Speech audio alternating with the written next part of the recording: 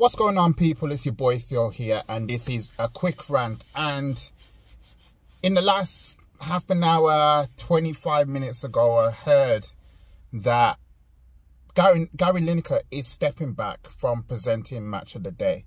This is following his tweet talking about the immigration problem that we got in this country. I'm just annoyed. Why I'm annoyed? Because I'm always for free speech. And yes, I do get some things wrong. I know that. And people have called me out on that. And then I'm trying to say, all right, then I have to kind of say, look, I have to hold my hands up and say when I'm wrong. But when I'm right about something, I'm not always right, but I know that I do have a point. And that's what Gary Lineker was doing. He had a point. He's just saying what so many of us actually think.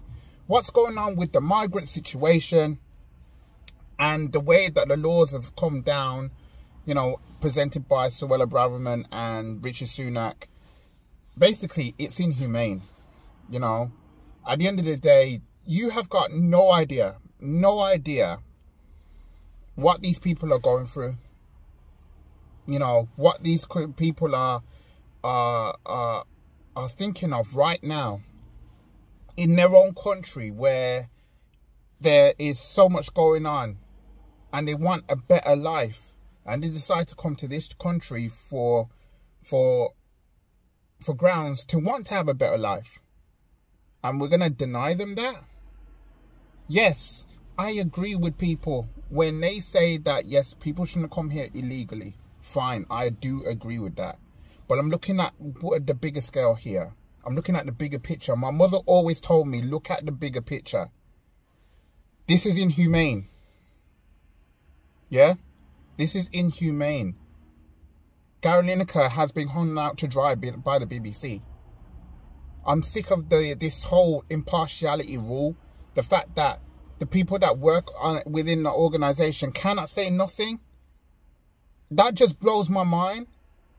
I would never get myself into an organisation where I'm not free to express my views. I just know that I got a responsibility and I've got a limit to what I can and what I can't say. But even then, I'm just there looking at the situation now, and it makes me so angry of the fact that Gary Lineker, yes, he's rich. Yes, he could actually help if he could do, right? But at least he's got the balls enough to actually say something.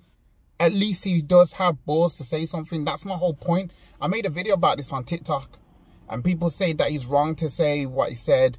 And people would say that, you know, he's all about tax evasion and whatever. All right, forget all of that for 1 second. Forget all of that 1 second. I'm there saying to you that I think that Gary Lineker was right in saying what he said. It's basically inhumane. What's happened over many years, war has affected everybody, right? Horrible things have happened in human history.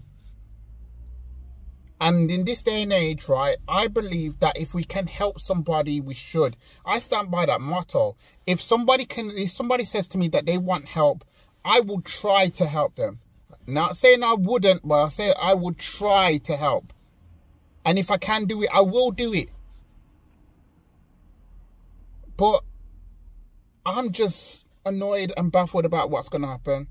Now, at the moment, I don't know who's going to present Match of the Day. Someone probably is going to come in. Probably someone like Jermaine Genius is going to present Match of the Day. I don't know. But the fact of the matter is that when is this going to be...